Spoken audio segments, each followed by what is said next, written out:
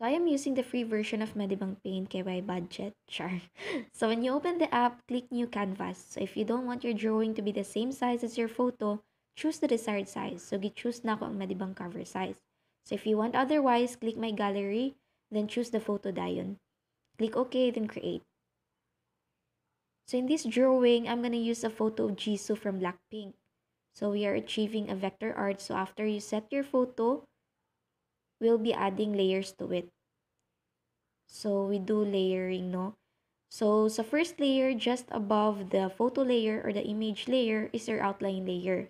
So tip lang, this will be useful jud in the long run. Edit the name of that layer kung unsa siya, like outline, soft shadows, hard shadow, shadows, highlights, etc. para dili ka malarlar later. So yeah, I put outline. And also, I used the pencil. Ang width niya kay 4. So yeah, that's basically it. Ready na ka for outlining. So mag-zoom in lang ka para makita nimo gyud ang curves, lines, and anything in between. And as you've noticed, I am using the tool kanang naa sa upper left abay sa hand tool. I'm not sure what it's called, pero choose the curve one para dili ka maglisod og outline sa curve na part sa photo. So zoom in lang ka para mas precise ang outlining. So kanang circles bitaw or bigger points, put it sa mga detailed parts sa outlines para makuha jud nimo ang exact sa curve. So practice is the key lang mga besh. Lisod pa siya sa first pero later makuha na nimo ang kuan basta familiarize ka. So sa kanina part naka-afford na kog speed mga balergy. So yeah, outline lang sa ka.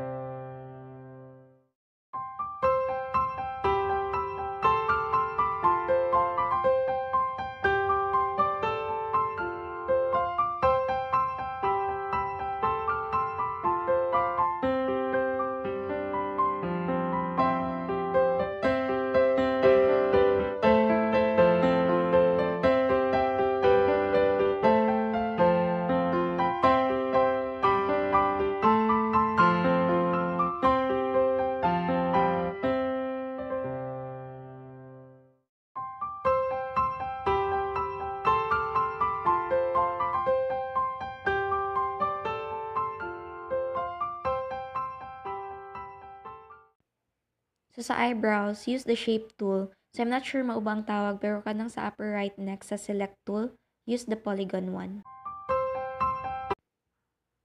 So sa kanina part, I added an extra layer just beneath the main outline. So I labeled it as white outline. So mauni yung line sa skirt.